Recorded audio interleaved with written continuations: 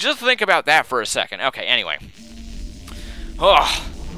I really don't like that boss fight. That's right up there with the Sumokin rematch, except this one's more annoying than awesome. But anyway, let's see here. Now, okay, beacon laying in waste appears your only hope. To reach goal, highly placed, it first must telescope. Now, that rhyme might not make a whole lick of sense to anybody, but I know sort of what it means now that I've done it, and I can kind of look back. But this is one of the more nerve-wracking ones because it involves a lot of death-defying platforming. But that's really about all there is to it. It's not really all that hard. It's just that the only thing that is hard about it is just the fact that you know, you can die almost instantly trying to do it. Okay, well, anyway, first off, you want to just come right up here and jump off. Whee! Alright, anyway, go ahead and hit that switch. Now, at first, that thing, it's going to move up one level. And that's kind of what they mean by telescope. You see how it kind of looks like a telescope, you know, like before it's been extended and everything. So that's what they meant by that. Anyway, these platforms are going to get bigger as you jump on them. So you want to watch out for when they become small, because they do it really weirdly. Because if you're on the outside edges, then it'll just go out right from under you. So yeah. Anyway, here, let's do this. Ah, jeez. Right, now jump. Ah, jeez. You see what I mean? They're like deceptive. Okay, jump from there. Oh, gosh, no! No, no, no, no! Haha. Yes. Vexx, you are the man. Anyway. And see, now it kind of looks like it's quote-unquote telescoping, but whatever. Anyway, I'd really recommend doing these two switches first, just because, you know, you don't want to get the other switch and then just come down here just to find out that you're gonna die, like platforming, you know? So, yeah. Anyway. Hold on. I'm just trying to wait for a good time to jump for it, because I need to know what I'm jumping at. I can't jump at a big platform and then have it get smaller beneath me, and then I just... Oh, stop jumping! What the... Jump up. Thank you. Gosh. Not to mention this place is filled up with shadow minions, which I really, really hate. But, anyway, come on up here. Man, am I going to be able to... I don't know if I'll be able to do this all in one video. Oh, well, wait a minute. I did speed up that first mummy attempt, so yeah. Let's see here. Okay, jump off. Whee. Alright, now, moving platforms again. Woo! Wow. Jeez. I was like, yay, I'm so good at this, and then I almost fall off. I would have really not been too surprised if I actually died right there. I would have been mad, but I would have not really been surprised. Die. Suck it, fat man, even though I am fat, but whatever. Kill. Fall off the cliff to your doom. You fat douche. Haha, you died a horrible, horrible death. And it was all because of me, because I'm just amazing. Anyway, let's see here. Now, the thing is going to tell you to go up, but you can't go up from there. So you actually have to go down in order to go up.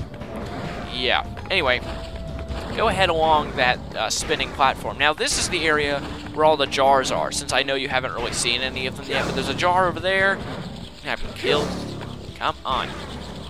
Good. All right, now, you know, the jars are over here, so really that's about all there is to say about it. Anyway... Here we get a really awkward angle on some cliffhanger platforming stuff. So that's just wonderful. Anyway, what have you guys been playing lately? I've been playing a lot of No More Heroes. I know it did come out a while ago, but that game is just awesome. The reason why I say that, like, is just because originally when I first saw it, I thought it looked really, for some reason, I thought it looked really stupid. Don't ask me why. I just thought that it looked dumb.